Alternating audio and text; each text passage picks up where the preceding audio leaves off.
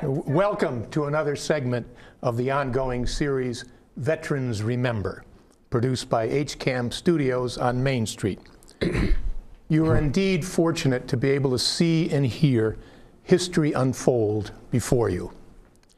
One-on-one conversations with Hopkinton veterans is an opportunity to document the military history of hundreds of men and women from town to this day who serve and are being served in the service in a variety of ways, in a variety of places. I'm Hank Alessio, filling in for Dick Gooding, who's the assigned facilitator, but with a scheduling snafu. I'm on temporary duty, TDY to those who remember the terminology. I served 2 years on active duty beginning February 1962 in the Army Signal Corps. Sharing the lens with me tonight for this session of Veterans Remember is a well-known and popular Hopkintonian, Paul Phipps. Paul is so generous with his time for Veterans Matters and numerous other town-wide affairs. Welcome, Paul. Good to be with you again. Glad to be here. As the good troop that you are, I understand you were extremely early. Yeah, one day early. Yeah. I could have caused that with our telephone conversation the other day. If it was me, I apologize. Okay.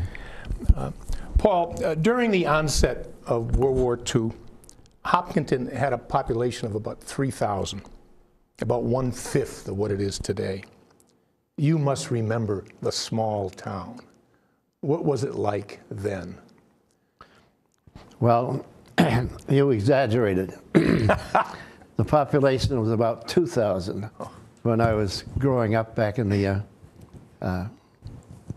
20s and in the early 30s. And it was a case where we knew everybody in town. We knew where they lived, how many people were in each house, what they did, and what their activities were. And there were no secrets. And mostly our land area was agricultural, farming. The entire area of the town, which is now housing, was all farms, mostly dairy farms. And there were no secrets. Everybody knew everybody else's business. With virtually everybody involved in some way, what was the mood in town, in the country, before you entered the service? What were the circumstances of your joining?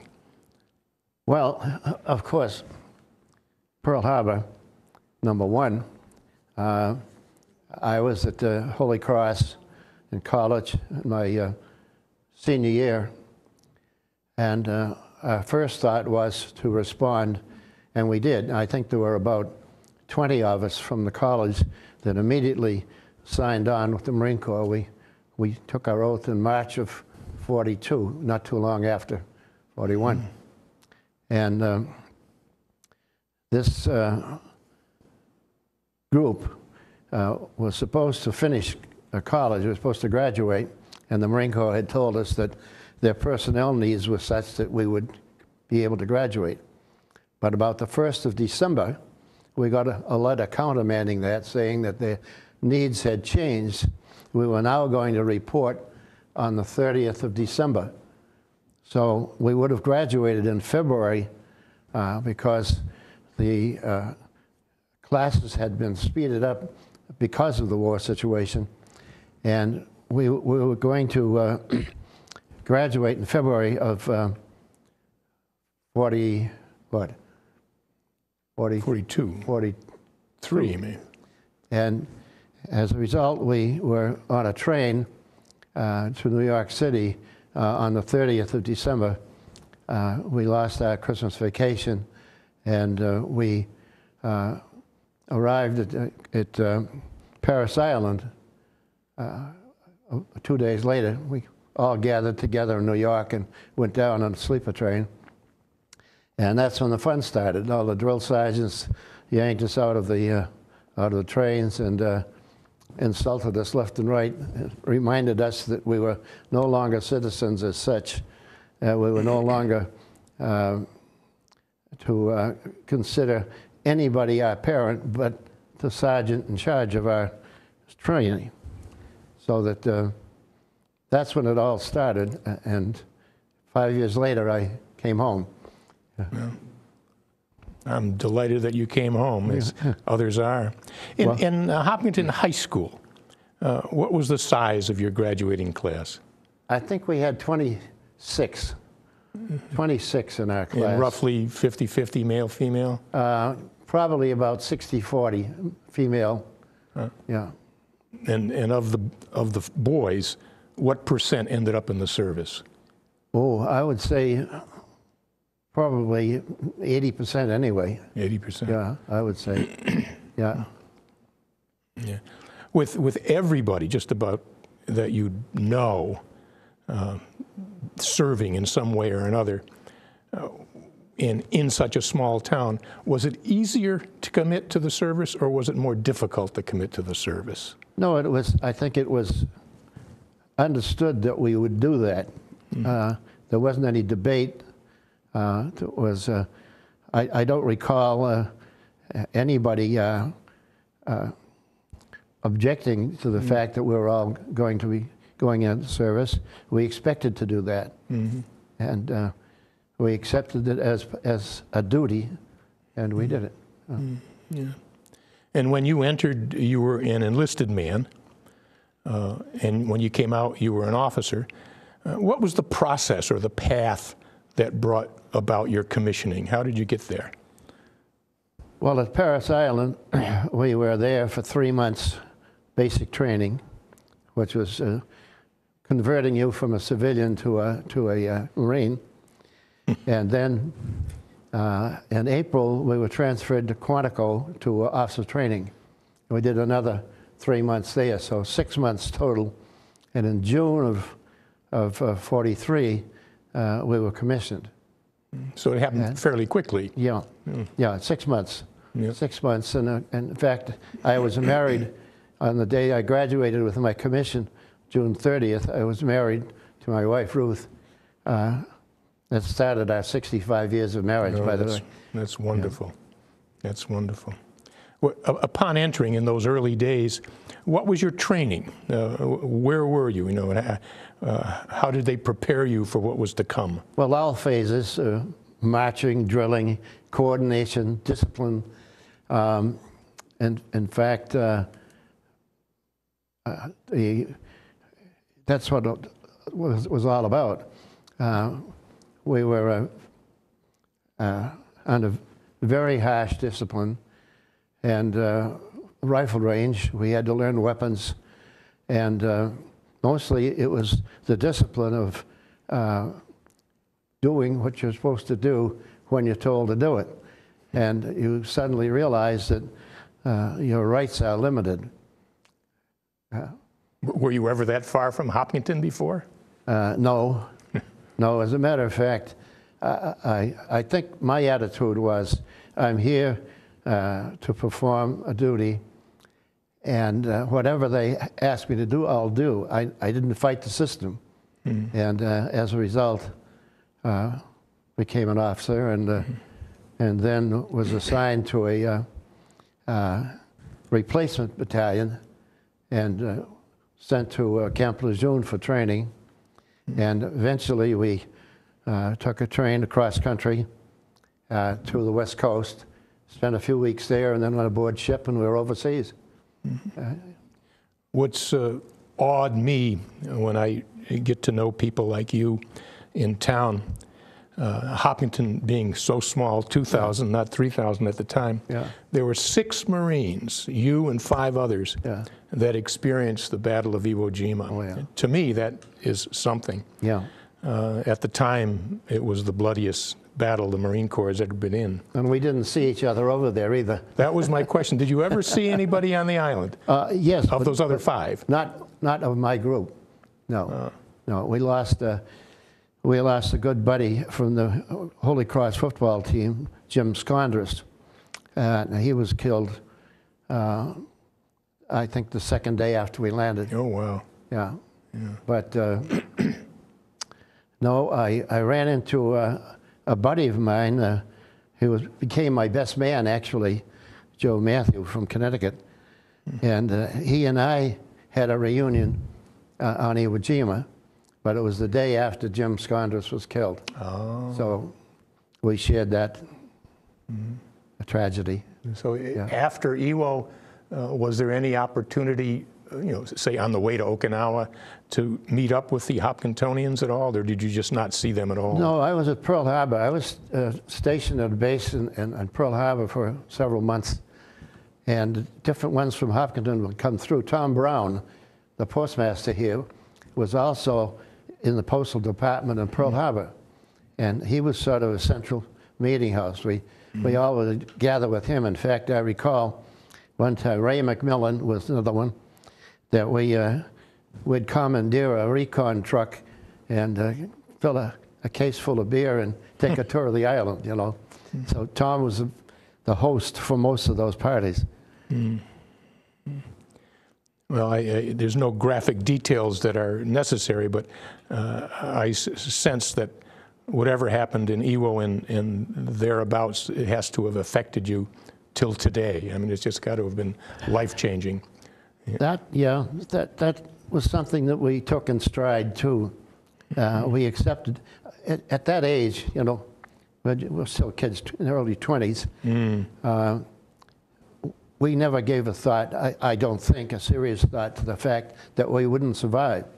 If you started thinking that way, you were in real trouble. Yeah. But we never thought that way. We were there to do our duty and hopefully survive. And some of us did. This sounds like it changes the subject somewhat, but not really.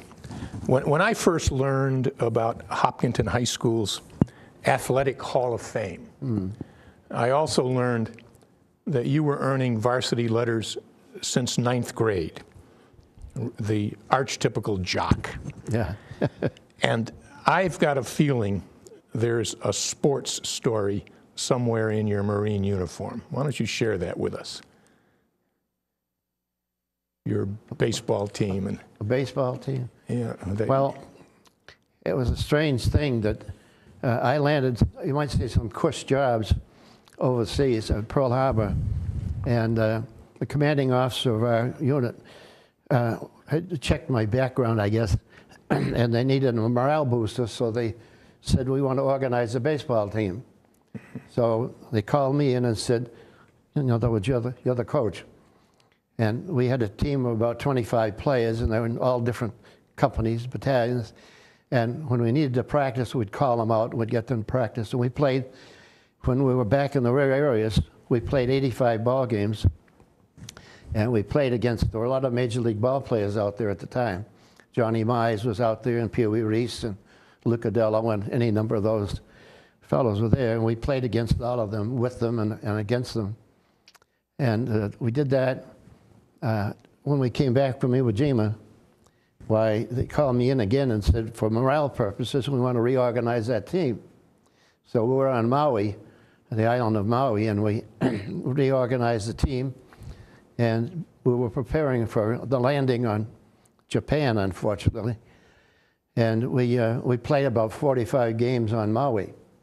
And again, we played against Major League ball players. So it was an interesting experience, and it was a break for me, because away from duties as an officer, training and so forth, I was able to find relief through baseball. And it worked out very well for me. And some of those fellows, one of them went on to play in the major leagues.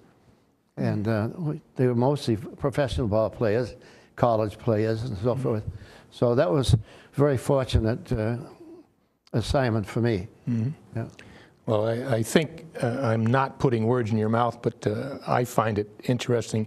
The team that Paul coached and played on was before the military was integrated, and his team were black players.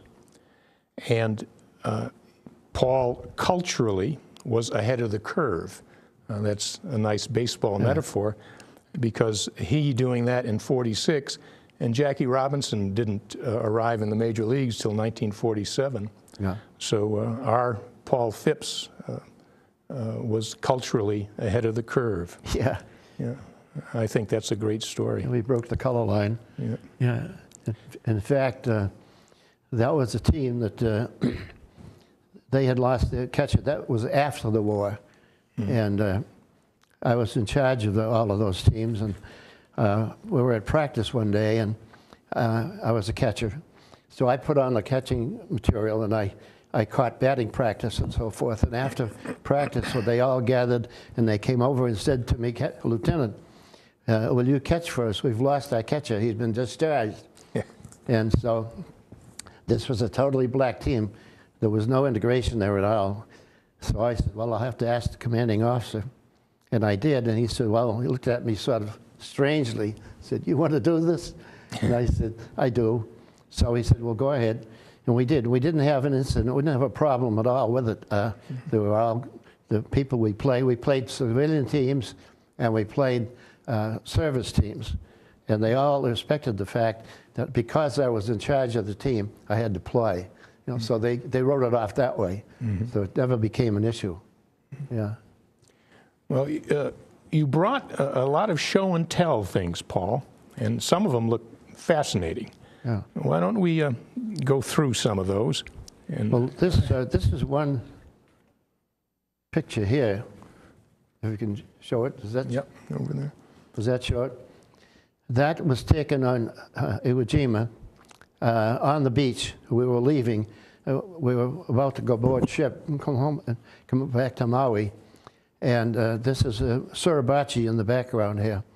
And my sergeant, for some, I don't know how he did it, but he concealed an old fiddle, violin, in his pack. I don't know how he salvaged it, but he did. And he was serenading the troops here on the beach at Iwo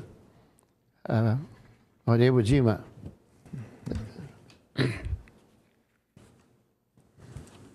This, incidentally, is the patch for the 3rd Amphibious Corps, our patch, which we wore.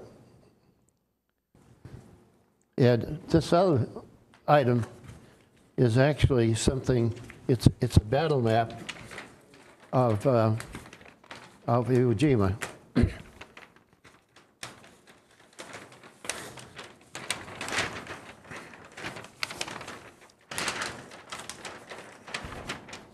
This is Suribachi, right here at the point, that high point. You see a lot. That's where the flag raising, the famous photo, was taken.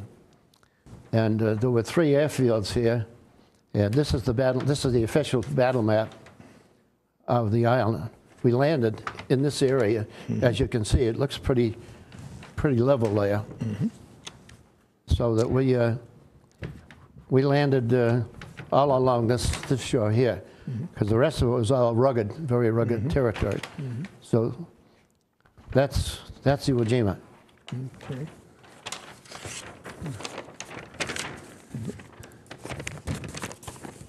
Nice place to be from. Right. Now this is just an example of medals, various medals, and I won't get involved in them because everybody's. Turn it around. There you go, like that. I got it? All right. Yeah. Everybody would have their own set of medals, all different. These are not very famous. We had a commendation medal, Navy Unit Commendation, Occupation of Japan. I was able to participate in that, in the occupation. And so everybody has their medals, and some of them have, I decided to put these together so that, to preserve them. And that is an explanation of what they are, that's all. And I might add, Paul is quite modest. They're not illustrative, they're his medals. Oh, yeah. But, and he should be very proud of them, as we are. And anything from behind there, do you think? no. No. Well, here is our coach and catcher. Haha. I don't know where did that come from? I don't know, that was stuck in the middle Oh, of it the must have fallen out. Yeah, I think that's a great shot. I wish we had that in the photo gallery. yeah, yeah. We might yet. You can put it in it. All right? Yeah. Done. Done. Now, I had a few incidents when I think of the color lines and the problems that we had in the Corps. When I was at Camp Lejeune, or Montford Point Camp, I'd been in charge of the football teams and the baseball teams, and we had access to aviation. Cherry Point was a Marine aviation, and they used to provide us flights to Georgia and so forth to play football.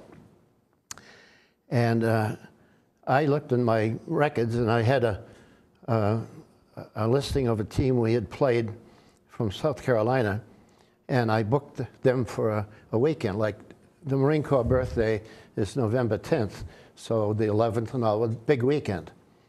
And I booked this team to play, and 2 days before the game, I got called to the main gate. There was a team there on a bus, and it was an all-white team. And they said, "Are we in the right place?" And I said, "Well, yes." I took it to my file and so forth. Well, to make a long story short, I was called on the carpet for trying to create an incident. You know, I had taken it right out of my files, and they sent the wrong team. They sent the white team instead of the black team. Oh, wow. So I was involved in that. So I can say that I had a lot of racial issues when I was in the service, and they were all resolved very well. My NCOs, my black NCOs, were great people. They cooperated very well. They calmed everybody down that weekend. You could have had a riot very easily. And they carried it off very well, and I'd say I had a great staff there. Well, inspired leadership. Yeah. Well, it was a learning experience, and I'd say that's one of the things about the Corps, the Marine Corps. You can talk about battles and that sort of thing. But I think that the experience of going through the training sessions and the experience of joining and working with troops, being responsible for troops as well as being among them, was a great life experience. And I think that a year and a half or 2 years of military training for young people would be very, very helpful. To teach them discipline, self-discipline, as well as discipline toward us. That's a good point. Is there anything else that you can share about Hopkinton's military lore through the eyes of Paul Phipps? I know we have a lot of Marines in Hopkinton. I don't know how that happened, but they did, and they were all great fellows, and some of them had more vivid experiences than I did. I was very, very fortunate. I might have been subject to a fatal accident and so forth very easily, but I wasn't. So I'm one of the lucky ones, and I think that the real heroes are those that didn't make it, that didn't come back, gave their lives, and we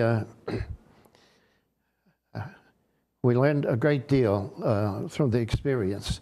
Because we have a great respect for one another, for one thing, and if we have a great camaraderie, those who served in the service and served during conflicts and so forth, have a camaraderie that can't be replaced.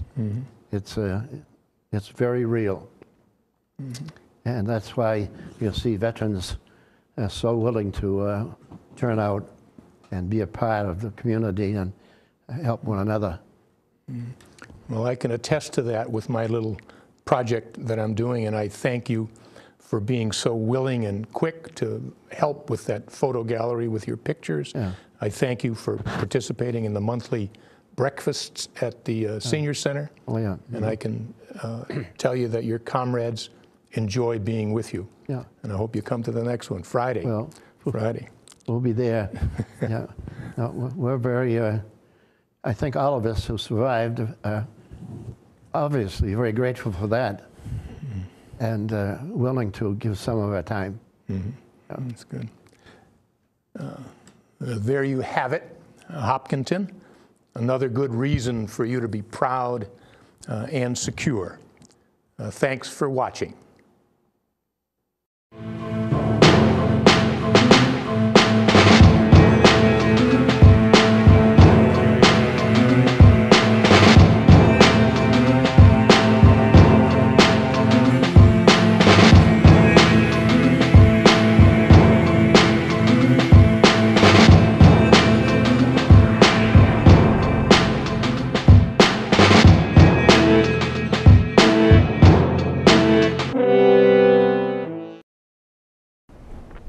Bob, lighting all set? Looking good, Jim. Thanks. Okay, guys, the quickest 26 minutes you ever had. It's going to fly by. All right. Tom, you ready to go? Yep. You're mostly on the guest with some over-the-shoulder shots.